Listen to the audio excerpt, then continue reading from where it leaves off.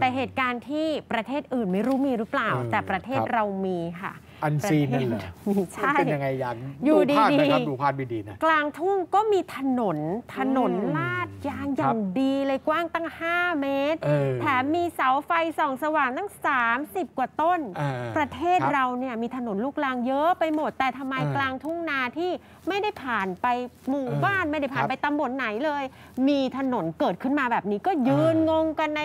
เนี่ยกลางถนนกันหมดเลยค่ะงงกันทุกฝ่ายที่เกี่ยวข้องปปช.ลงไปที่จังหวัดยโสธรนะคะท่านอดุลวันดีผู้อำนวยการสำนักงานคณะกรรมการป้องกันและปราบปรามการทุจริตแห่งชาติประจำจังหวัดยโสธรลงไปเลยบอกว่านี่มันอะไรกันเนี่ยนี่มันถนนอะไร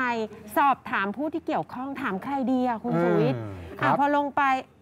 ก็ไม่รู้จะถามใครนี่ดูดิครับภาพไฮไลท์อยู่ตรงนี้ครับคุณเดชาครับอันนี้ถนนของประเทศเรานะคะที่จังหวัดตรงนี้มันจะไปไหนครับนี่ไม่รู้ค่ะไม่ได้ไปไหนเลยและงบประมาณเนี่ยถามว่าเอามาจากไหนแล้วเนี่ยลงไป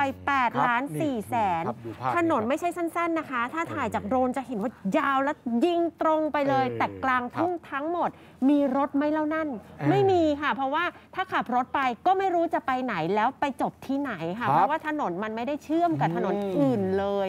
งงกันไปตามๆกันค่ะถามท่านผู้ใหญ่บ้านท่านผู้ใหญ่บอกอ้าวผมไม่รู้นะว่าใครมาทำไม่รู้ว่าเป็นของหน่วยงานไหนค่ะแต่ก็บอกว่าทำประมาณสัก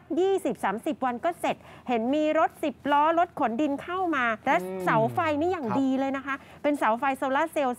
31 ต้นอ้าวก็ไม่รู้สอบถามทางหลวงแล้วกันคุณสุวิทย์ทางหลวงชนบทยโสธรว่ายังไงเป็นคนมาก่อสร้างหรือเปล่าทางหลวงบอกว่าเปล่าเลยไม่รู้เรื่อง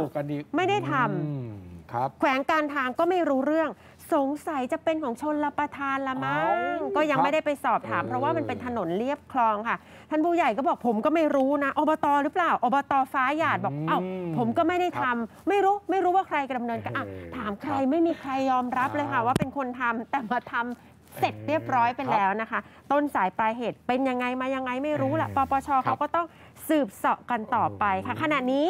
ยังไม่ได้รับรายงานว่าหน่วยงานไหนเป็นผู้ก่อสร้างและใช้งบไปเท่าไหร่กันแน่จริงๆแต่ประมาณว่า8 ล้านกว่าบาทนี่แหละค่ะหลังจากนี้ก็เป็นหน้าที่ที่จะต้องสืบสวนสอบสวนไปว่าใครทำแล้วเอาเงินมาจากไหนงบประมาณแผ่นดินหรือเปล่าหรือว่ามีเจตนารมณ์อะไรในการทำนี่ครับเนี่ยโอ้โหมันภาพมันฟ้องครับเป็นเรื่องใหญ่มากนะครับนี่นะอ้าวโยนกลองกันหมดตอนนี้ยังงงอยู่เลยนะคะยังมีโผล่นะครับเสาไฟฟ้าในโผล่กลางถนนในพื้นที่กุดสิมตุ้มใหญ่อำเภอเขาวงจังหวัดกาฬสินธุ์ด้วยอะไรก็เกิดขึ้นได้หมดครับในประเทศไทยคุยขโมงบ่าย3 โมงคุยขโมงบ่าย3